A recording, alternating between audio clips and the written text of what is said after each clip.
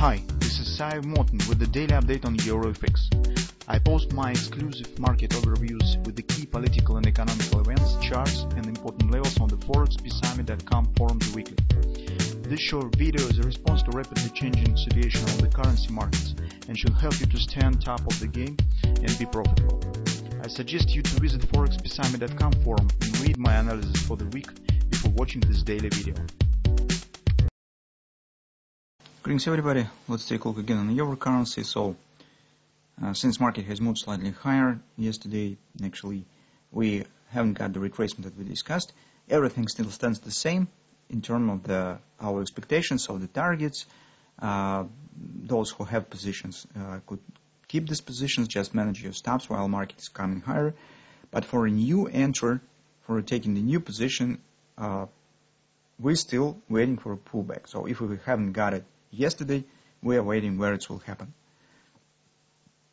We suggest that pullback should be relatively small. We would not expect a deep drop, as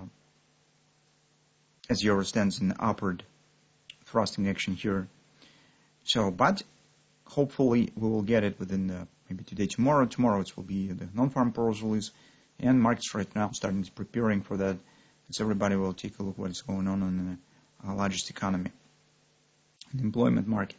So currently in this day, you can see the market hits the intermediate target that we discussed. This is minor target. This is actually 127 extension of this swing. So our primary target on the daily chart stands at 2264, 2260 approximately.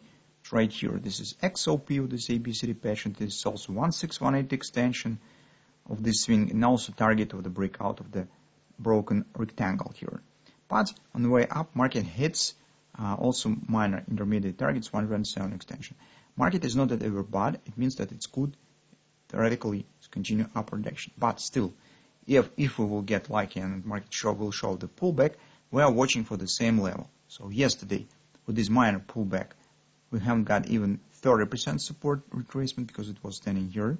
Currently, we use absolutely the same levels, but now they stand a bit higher because market also has moved slightly higher. So currently, the first level 2047, and the confluence stands. Take a look right at 120 even.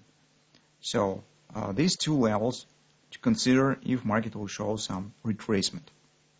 That's particular what we will keep an eye on. Retracement theoretically is possible because of this target, as I said. This minor reaction could follow.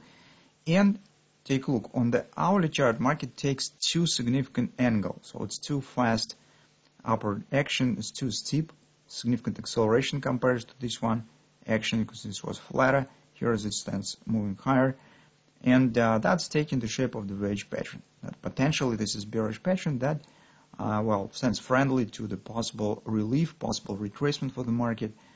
Also you can see here as the bearish divergence exists. Well, potentially it could be either one leg retracement, or take a look here, potentially we could get even kind of the two leg retracement. So it could be shoulder, head. Market will show this ABC retracement a bit lower.